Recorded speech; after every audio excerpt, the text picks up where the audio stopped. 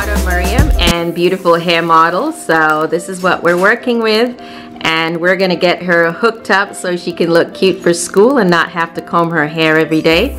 So this hairstyle is perfect for type 4 hair and type 3 hair, or any hair that you can braid as long as you use some holding gel or some kind of holding cream. So let's get started.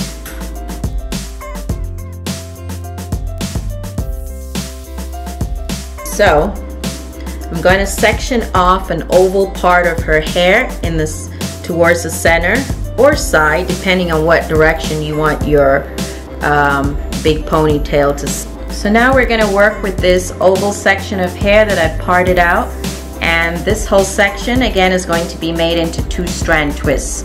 So lovely 2-strand twists, and you're going to make sure that you use some kind of holding pudding, and I have this olive oil ORS pudding which I'm going to use, and this helps to keep the hair not only moisturized and shiny, but it's going to give it a lot of hold.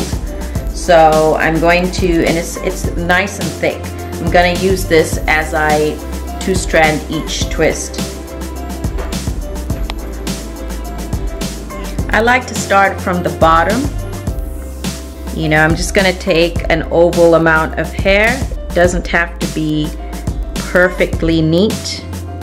Just section out a medium amount of hair that you're going to 2-strand twist. That looks like a good amount. And then section off the rest of the hair out of the way.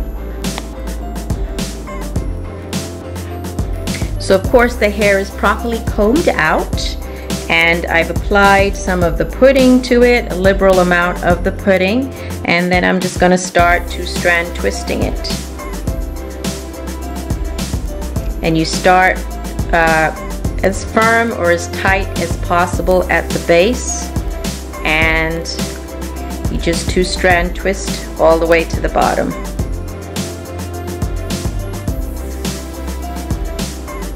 And again, it helps to add the pudding liberally. If you had shea moisture butter, you could use that too, because that works really well on type 4 hair. But her hair is a little bit looser texture, so this firmer pudding works well. So I'm just going to part out another section, and I try to avoid sharp corners. I prefer to section out oval sections. So a medium amount like that, and again section off the hair or pull it out of the way, and then you have your area that you want to work on. And we're going to put a liberal amount of pudding. Make sure it's combed out, and then add your gel or your pudding to make sure the twists stay in place, and then you just start twisting. Separate each portion in two and then hold it and just start twisting. So it's really easy. You just hold the hair as firmly as possible and twist all the way to the end. And the more practice you have, the faster you can do this.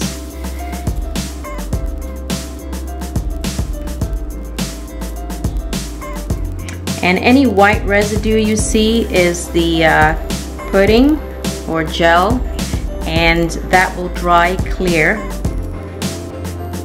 And the great thing too about, alright, so now I'm going to section off this part of her hair because we're not going to use this for now. I'm just going to twist it and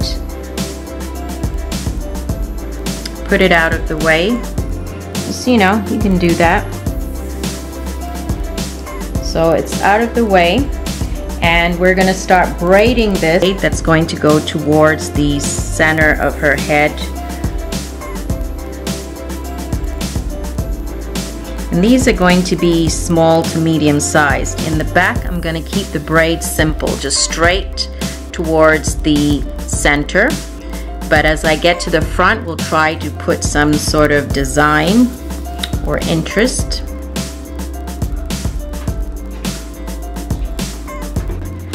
So hair's detangled, I'm adding product to it, and then I'm just going to start braiding her hair towards the center.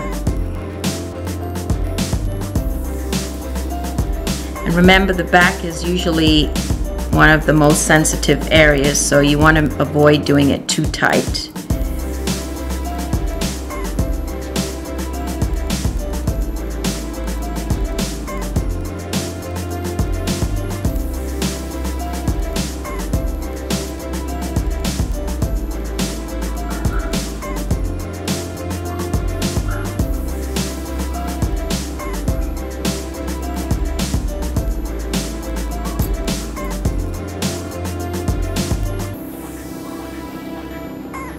Then when you get to the end of the braid, you start twisting.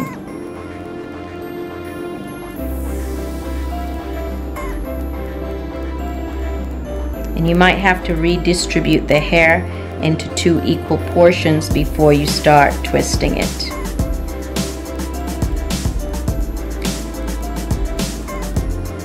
Okay.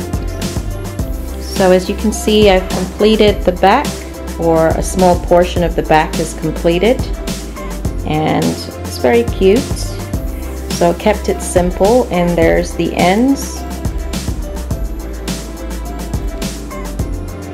into even sections, even big chunks, and then you can come back and separate it into the cornrows that you want. But initially, just go ahead and separate it in the direction of the center.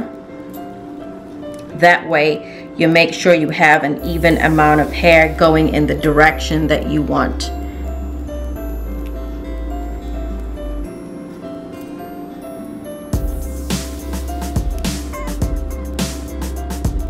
Okay.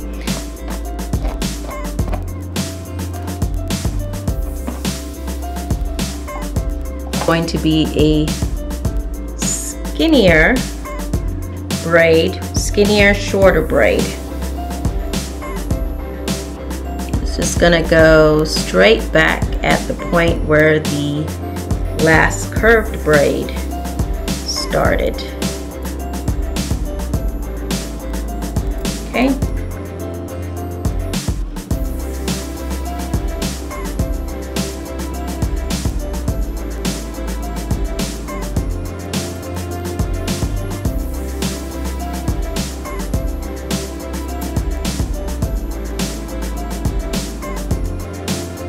So for the next braid, I'm just going to curve it out.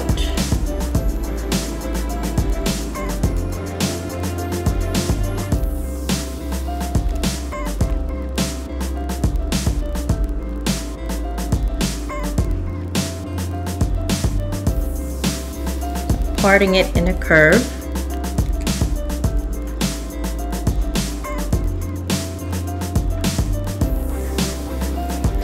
First one.